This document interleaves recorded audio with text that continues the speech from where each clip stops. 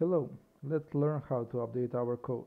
First, we will need to go to our documentation and go to the updating shared hosting site.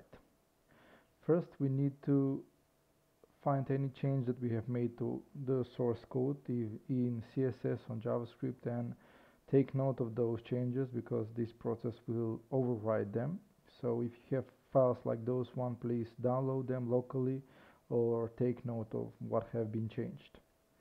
Then you need to zip your public uploads folder, and this is because you as an admin or your clients, the photos that are uploaded go to this folder. Then we need to back up and download the env file, and this is the most important step. So let's go to our file manager and go to public HTML and download our env file. If you don't see the env file, this is because show hidden files is not enabled for you. So go to settings and click show hidden files. This is for cPanel. Then I will just download this file.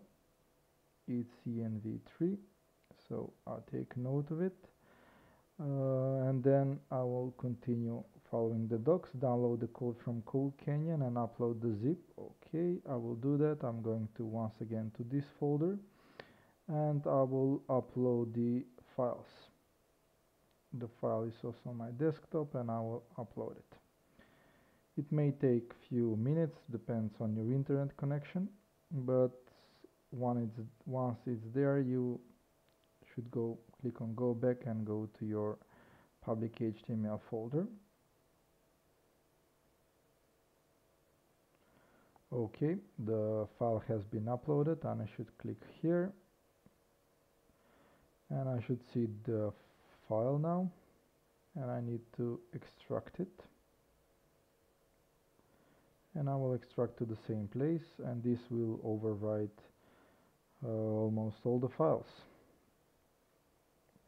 It shouldn't take too long, and after that I should continue by putting back the old env editor, the old env file, and as you saw it's already here, so probably I should upload new file because this is now the new file, and I need to upload my backup. So I will go to upload once again and select the file that I want to upload. Now it's in my downloads and I will upload it, and this is pretty quick. I should go back, and now the env3 is the file that I need, and in this case I will need to delete this one, confirm, and change the name of this file to .env. Okay, let's see what the doc says. Okay, restore your env file. After files are moved, open your domain.com/update. In my case it's restoqr.online. The site works okay, and I should do update, and I will get not found if there is nothing to update. This is when there are tables to be updated. In this case there are no tables that need update.